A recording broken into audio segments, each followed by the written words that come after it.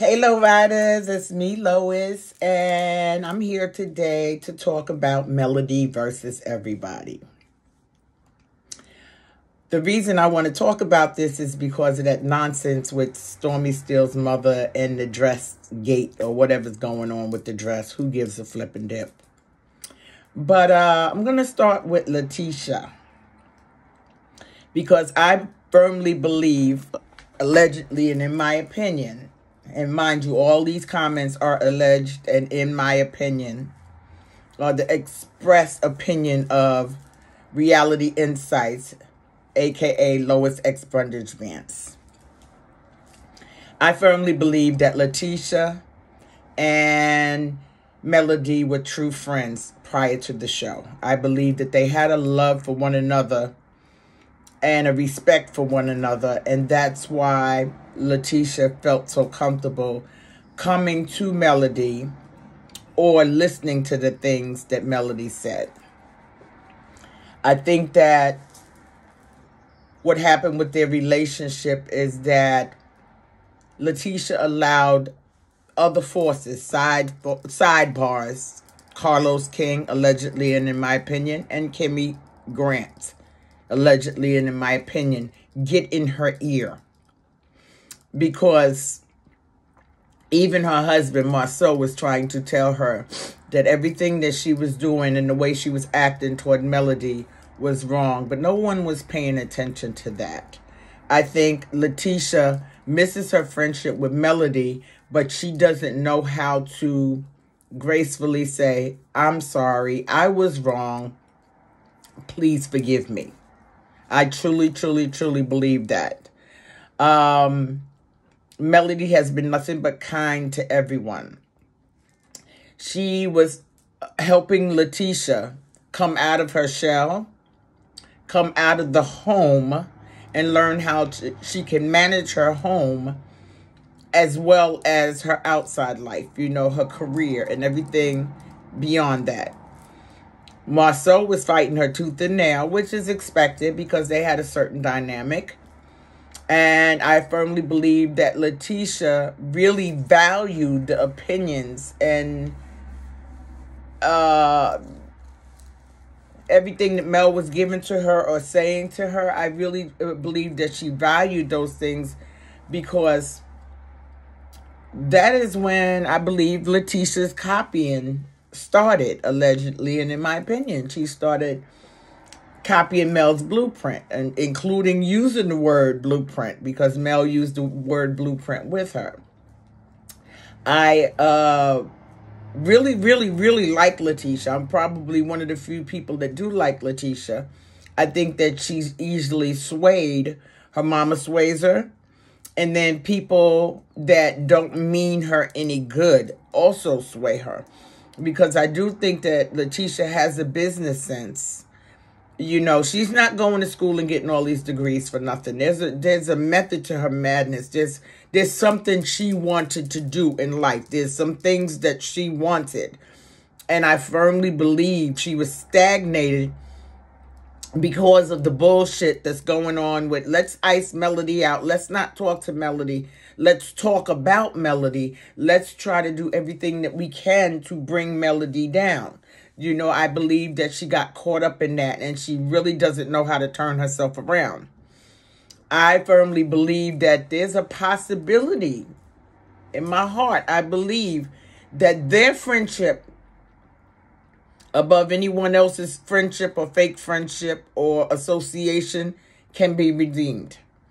I think that if LaTisha humbles herself, regroups, has a sit down and talk to her husband first, you know, because yes, you want to have a conversation with your husband and just go ahead and say what's on your heart when it comes to Melody Shari and what you'd like to accomplish when it comes to moving forward with Melody Shari, and then say fuck everybody and all this bullshit. That is my friend. She has always been my friend, and you guys got me caught up in all of your bullshit, and I'm not rolling with this nonsense no more. From now on, I don't want to be no parts of your schemes because that's not what I signed up for.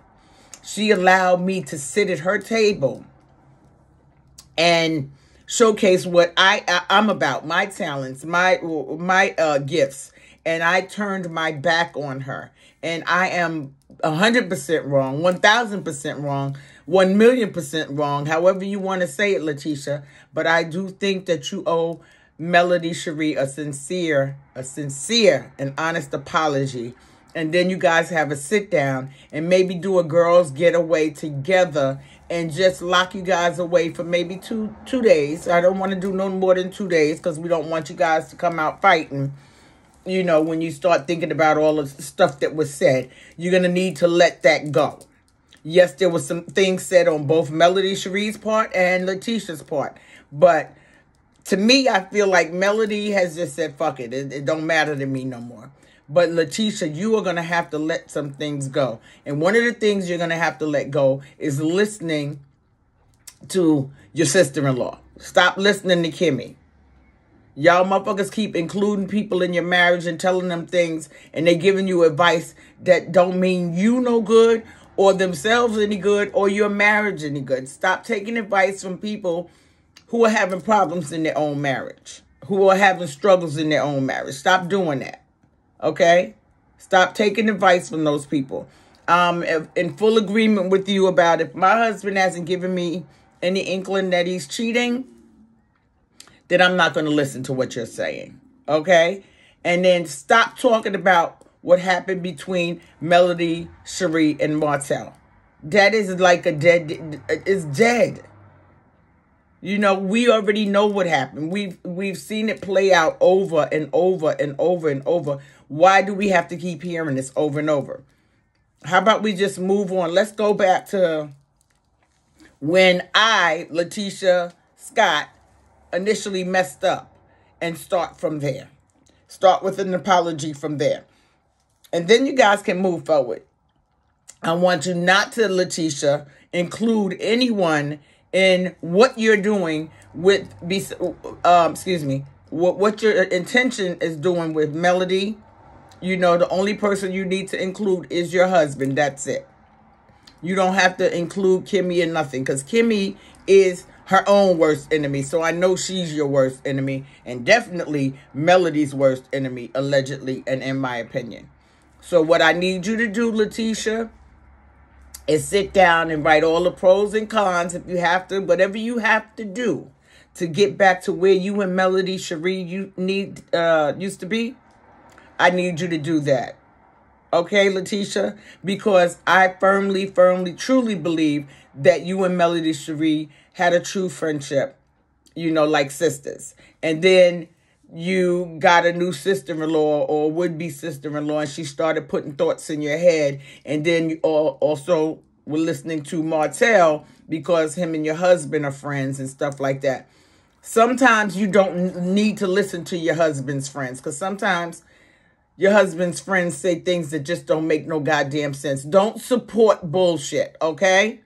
If it's bullshit, call it out when it happens. And that's that. I need you and Melody to get back on the right track. And another thing I really want you to do, LaTisha, and I know it's going to be hard for you because it seems like she's off the rails, is you need to check your mama and tell her she needs to mind her business. You know what I'm saying? She started out when she first came on the show picking on your husband. And see, that would have been a no-no for me. And then she went to your friend. And now she's just talking about everybody. Everybody's a bitch. Everybody's this. Everybody's that, including the content creators. I think your mama is off the rails and somebody needs to reel her in. You know what I'm saying? You need to have a sit down with your mama as well and tell her to cut that bullshit out because she is too old to be running around here fucking with people that are in your age group, LaTisha, and challenging them. Okay? She needs to challenge her own self and stop fucking with people for no reason beside the fact that she don't like Melody. And I really firmly believe she does like Melody because of the fact that you guys were friends and she's only doing it because she can get views and clicks on YouTube. And, you know, she has her own little team, the Show Enough team or whatever the flippin' dip you want to call them. But get your mama in check get your friendship back together with Melody. And anybody that comes against you to fuck them in the nuts. That's it. That's my piece. Low Riders, please comment on my video and tell me what you think. I appreciate each and every one of you. Peace.